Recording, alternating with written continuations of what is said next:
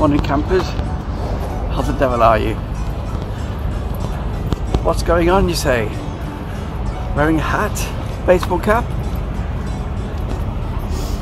Well, it's, as you can probably see by my scrunched up face, it's fucking sunny today. Oh, I do feel like spring is finally on its way. And as you catch me doing my normal walk just to get back into fitness along the banks of the Irwell and then back along the canal. It's mild, it's really mild, and I do honestly feel like spring has finally reared its head. Let's just wait now, and hopefully in the next few days and weeks we'll have buds opening on flowers and bushes and trees, and things starting to grow again, animals starting to procreate, and diseases starting to go away. Let's hope and pray for that. So here we are. Not half as busy as yesterday, thank God. Still fairly busy with walkers and cyclists and runners, but not the 2 or 3 way traffic that there was going on yesterday. But who knows, wait till I get to the canal perhaps before I say anything like that. I realised yesterday, after my long ramble about where places to live and how to choose where you're going to live and the type of accommodation that you're going to live in, that there's obviously a lot more to the story than that, and there were other things that I intended to say but didn't, and one of those things that I think I'll touch on today, and we'll see where it leads.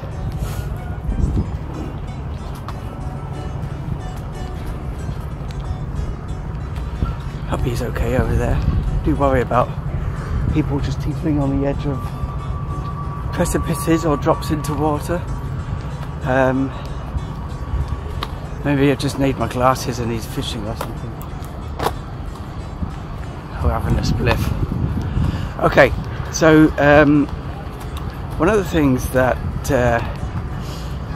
I was reminded of yesterday, and there's a good friend who works at a local pub, and she came to mind because she was brought up on the same housing estate as the one in which she now lives, and there's a whole different kettle of fish there's a whole different spin on your choice of where to live, of course, if that's you, and that applies to millions of people across the UK at least, and probably maybe even more so in other countries like Italy, for example, where family and community are so important, or more important than they are here perhaps. And one of the things that's unique to that kind of person is the fact that they often are born and grow up in sometimes the same house, sometimes the same street, or at least certainly sometimes the same neighbourhood, into which the one they were born, and then their kids and their kids after that continue that trend. So this lass I know down the pub, for example, her grandmother that lives down the road drinks in the same pub as her and her mum. Cousins and other members of the extended family live in surrounding streets in the same area. Everybody knows each other, nobody's going to move far. You may well end up inheriting or taking over property that your relatives had before you, and continuing the family line like that, whether it is rented or bought, council property or private. So there you go, and that must be such a nice thing in a way, such a nice warm feeling that you must have inside you, because you know you're never going to leave that area, that everybody that you need in your life is around you and just down the road or just within a shouting distance. Obviously I imagine that comes with the pros and cons. So, you know, do you feel smothered by family and friends? Are you constantly being not spied on, but are people in your family, your relatives, constantly on your back watching what you're doing, telling you shouldn't do this, you shouldn't do that, you should do this, you shouldn't do that? I don't think I would like that very much.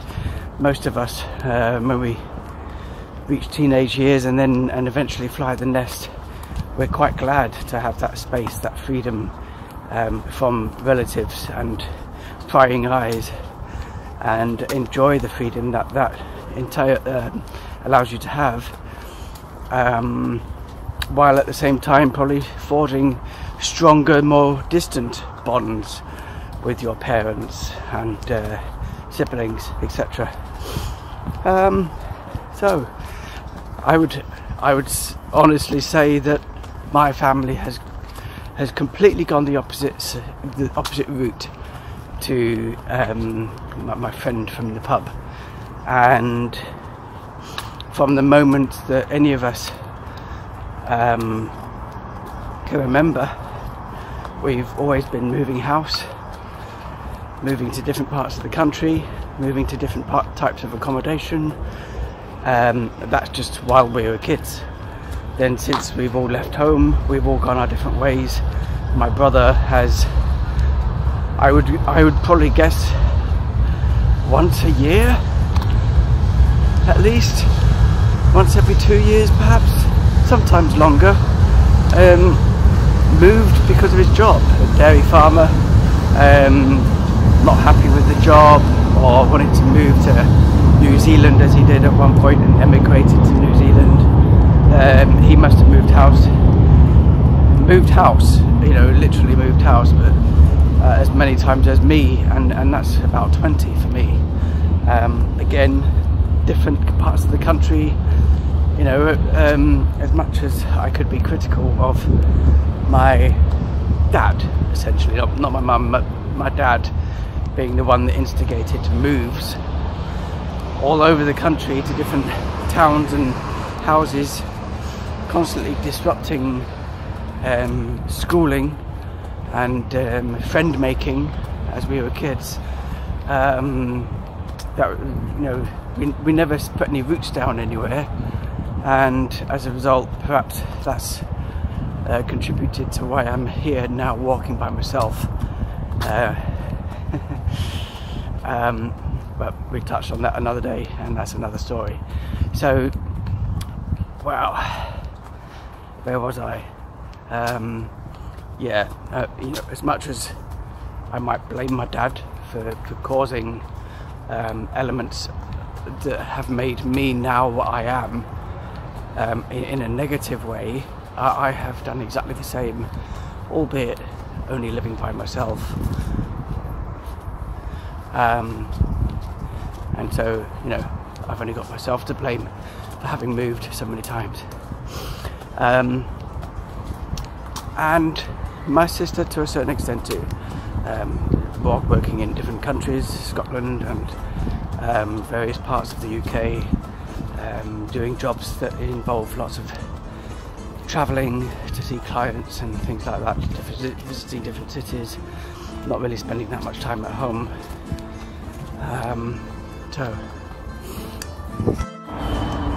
So where was I before loads of people and a main road got in the way? Well, I was talking about the benefits of growing up and living in the same area that you were brought up in, and that family tradition continuing somewhat, and families staying fairly stable and able to look after each other, and you know, all of the benefits that entails. Grandma gets a bit older, or granddad, you can start caring for them a lot more when they're just literally a couple of yards down the road instead of miles and miles away. It's much easier. The family spirit, the community spirit, and also the fact that you know the area, you know where all the shops are, where all the people you need to be in contact with are, all the facilities, doctors, hospitals, dentists, people that can help you shift something out of your garden because it's too heavy. The list is endless of the network of contacts that you will develop after generations of growing up in the same area like that. So there are lots of benefits, too many to mention here. So are there any benefits to moving around and going from place to place, not really settling down or putting any roots down anywhere? Yeah, of course there are. Lots of disadvantages, of course. The opposite of everything that we've just talked about. But some clear advantages in the fact that you are much more worldly wise. I hate using that word wise because it insinuates that someone has reached the pinnacle of everything they need to know, and it's nobody is ever wise. People just get wiser, and certainly moving in from place to place, living in different places, helps you to become wiser. You meet more people for a start. You meet more different types of people. You meet people in different areas, different parts of the city, in the village, different parts of the country, people from all walks of life. And the more people you meet, that inevitably makes you wiser.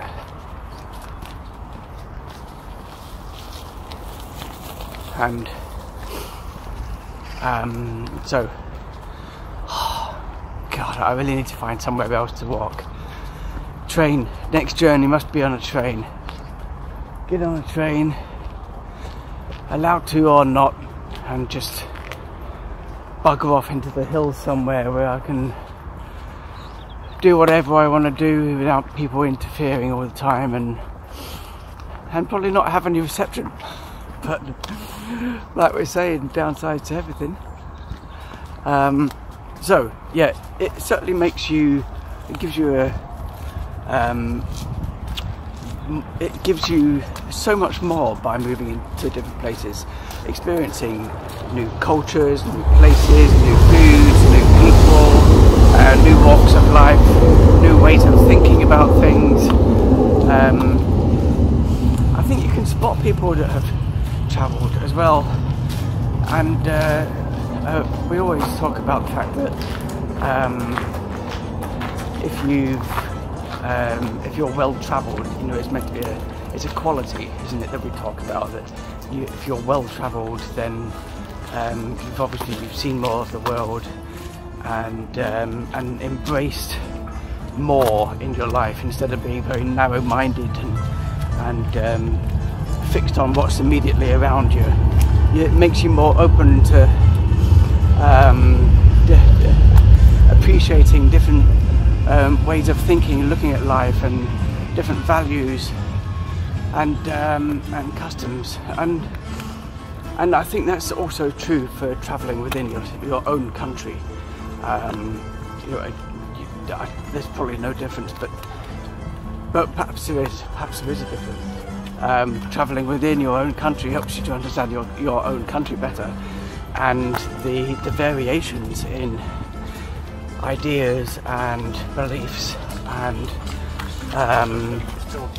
poverty or wealth, and a myriad other factors that you could take into account when you've lived in lots of different places within the same island or the same border. and so perhaps it is slightly different to being well travelled worldwide. Certainly you could say that if you'd visited other English-speaking countries in the Western world, so for example Canada, USA, Australia, even New Zealand, you know, those countries, then perhaps you get a broader aspect of what the English-speaking peoples are like in the Western world, and certainly if you were to then extend that to countries where English is a language that is spoken, or one of the main languages, like India, for example, you'd get a different perspective. You'd be able to engage quite well because of your language similarities. You could engage quite well with the natives there, and really get to know, you know, the English language is. There's so many descriptive words in the English language. One of the languages in the world with the most descriptive language in it. So to be able to communicate with people in other English-speaking countries, even if that's not the main language that's spoken amongst the people there, it gives you a good insight into how they behave, what their beliefs are, their values, what they think about, what's important to them in life, what they think of other countries and the rest of the world. So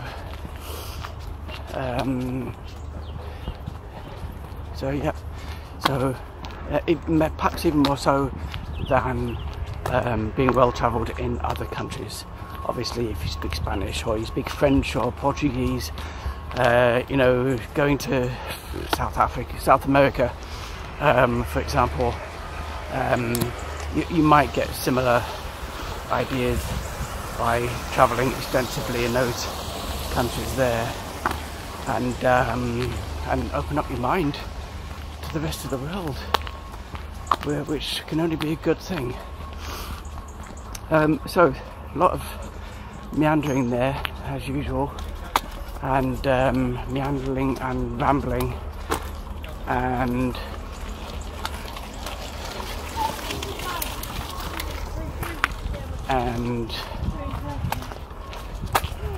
oh my god,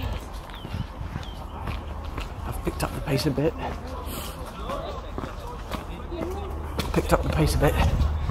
To try and get away from those people that seem to have caught up with me behind me, and talking and walking fast is I'm out of breath. But you're going to get across the other side. Yeah. Right, beautiful day today, beautiful day. What a joy to be out with two big thick woolly coats in my bag that I had to take off almost immediately, and enjoying it very much. And I'm 3/4 done, so I know that the end is near. What a shame. Anyway, so there we go. That was I had no plan with where I wanted to go with that ramble today. Just some thoughts about the pros and cons of staying put or getting about. And certainly there's several aspects to this, of course, but one of those aspects is the fact that you do get variations on a theme. So you do get people that are very well travelled around the world, and through luck or being financially able to, or whichever way they did it, backpacking, or however they actually financed their travels, or whether it was because parents worked abroad or they grew up half and half with dual nationalities. Whichever way it happened, you do get people that have experience living in other countries, or certainly visiting other countries, and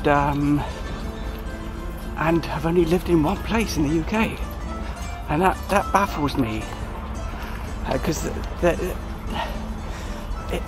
their minds are open in one respect and closed in the other, and that baffles me, that and that taints their view of things that happen in the UK and the way things are, the way things work, the politics, the government, the NHS, everything else. It taints their views on things because they've only lived in one place in the UK. Whether they're well travelled and know what other countries are like or not, you know. And maybe that's also true the other way around, where people have actually travelled like me quite extensively through the UK and experienced different microculture, but not being able to explore the rest of the world as much as they'd like to, and are eager and keen like me to get out and experience that more. Personally, I've only really been throughout the boundaries of Europe, as most of the countries in Europe, but only Europe. And you know, thank God we're not in the European Union anymore, because each individual country in Europe, even though it's such a small place, each country needs to retain its own flavour. It's such a unique place, and not become amalgamated into huge states like the United States or the USSR once was, and is now breaking apart, sadly, because of it. Well, not sadly, gladly. So there you go, a ramble with offshoots, and I'm sure there'll be something else that I think of to talk about that I haven't mentioned, because I am a old git and my memory is not what it used to be.